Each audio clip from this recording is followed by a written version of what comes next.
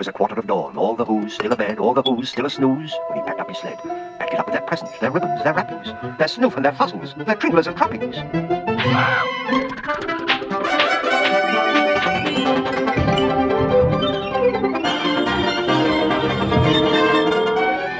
10,000 feet up the side of Mount Crumpet, he rode with his load to the tip-top to dump it.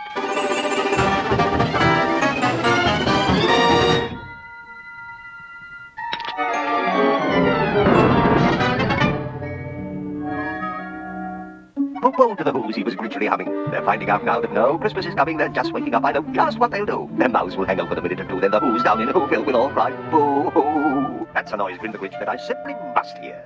He paused, and the Grinch put a hand to his ear. And he did hear a sound rising over the snow.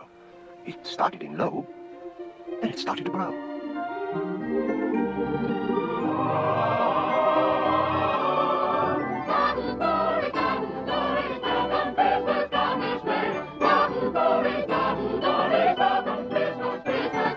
Welcome, welcome, Christmas Day is in our grasp. But this sound wasn't sad. What? This sound sounded glad. Every Who down in Who